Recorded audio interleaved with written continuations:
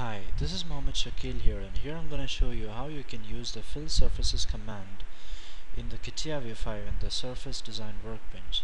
So I'm going to open Start, Mechanical Design, Wireframe and Surface Design. So for creating a fill surface, initially I'm going to give a sketch as usual on a plane. So I'm going to create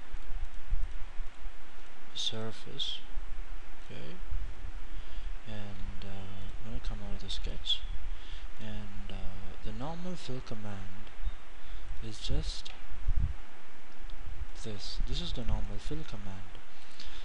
So there is one more option over here, that is in the fill command you have an option called as a passing point. So to use a passing point, what you need to do, I'm deleting this fill command now, and I'm going to create a point somewhere over here.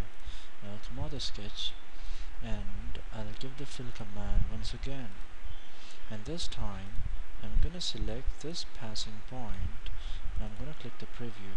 So this is what happens when you click the passing point over here. So the passing point is located right over here, so you can select the point as a passing point and click OK, and the fill will happen following the passing point.